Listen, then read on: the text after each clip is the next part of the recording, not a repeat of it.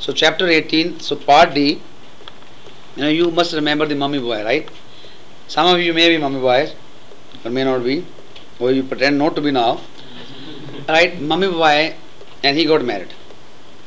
And now he has to please his wife and as well as his mom.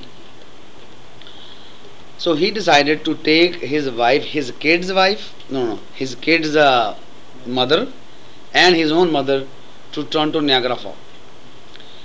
And so when he took them there, when you go to Niagara Falls, what do? They give you plastic momjama, right? Poly, right? And you wear it, and you get into a big boat. And when the boat reached near the Niagara Falls is so big, so the boat started dangling. And now this mummy boy looks into his wife's eyes, right, and says, "Honey, if this boat becomes a Titanic, Titanic, right? Titanic. So to whom should I save? So should I save you or my mom?" He looks into his eyes, at her eyes. He said,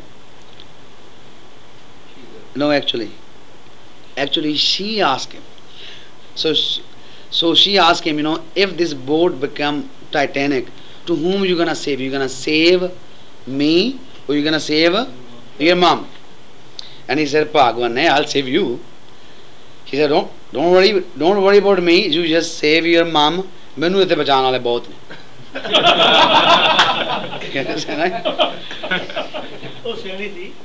Right? So her reach was in Toronto. Okay. Yeah. Done now here, right? Sorry. So we go to the question number 11, right? Listed below is one of the most important powers given to municipal council in regulating the subdivision of land. So we're talking about a subdivision, so you can highlight subdivision. So whenever we subdivide the property, what do? We need to provide the services, right? We don't provide them a cable system. We provide them the sewer system, hydrant, fire hydrant, right? And if you go to the question number,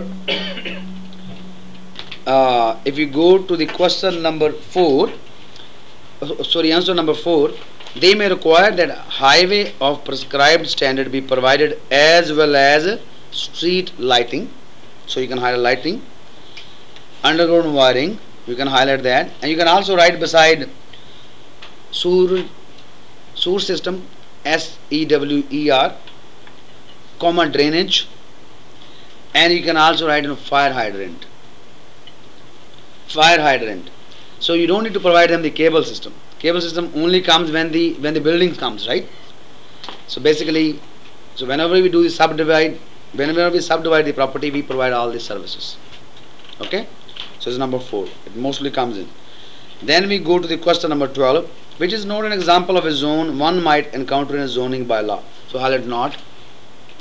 Whenever we sell a property, being a realtor, what do we sell? We sell a residential property, commercial property, industrial property, but we don't sell a school zone, right? So school zone is wrong. It says a commercial zone, industrial zone, agriculture zone, and third is school zone. School give you 1 mark basically. So it's number 3. Then we go to the question number 17, I think. The Local Government Act creates 3 different levels of local law. Which of the following is not one of these levels of local law? So highlight not. So there are 3 levels. Number 1 is the regional district. It's quite big. So regional district, how many districts are there? Number of, right? So regional district is a bigger circle basically. It's a bigger circle. Then in that circle there is a municipality. So you can draw one big circle, then you draw one more circle, right? That is a municipality. Then you draw one more smaller circle, right? And that is a local improvement district. What you don't find is the local enterprise zone. It has nothing to do here. So there are only 3 levels. One is regional district. You can You can write on one regional district. Number two is the municipality, just like a Surrey municipality, right? Vancouver municipality. And the third is the local improvement district. There is no where local enterprise zone. Yeah, yeah, Greater Vancouver, right? Yeah, so basically, so this is a very important question. Okay, so it's number two. Yeah, which of the following is not? Then we go from there to question number 18. Which of the following statements concerning government regulations of privately owned land is true? Number one, the provincial government and the federal government together have legislative authority over most privately owned land in Canada. That's wrong. Number two, the provincial government have delegated their authority over privately owned land to local government. That's true. Highlight delegated. But then it says at present they retain no authority. So circle no makes it wrong. They still have authority. Do you understand, right? Local government has no power and the powers are delegated to them by the provincial government. But they still have the power. They say they still, now they retain no authority. No makes it wrong. Okay? And then we go to third. Local government derive mean takes their powers to regulate mean control privately owned land use from the provincial government and may only exercise mean use the specific power delegated to them. So that's true. Local government has no power. Whatever powers are given to them by the provincial government, they can only use those powers. That's true.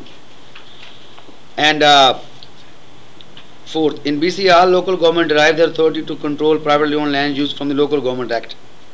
So which one should be then? It's number 3. Okay. And then we go to the question number. Yeah, 19. But before we do that, we say bye bye.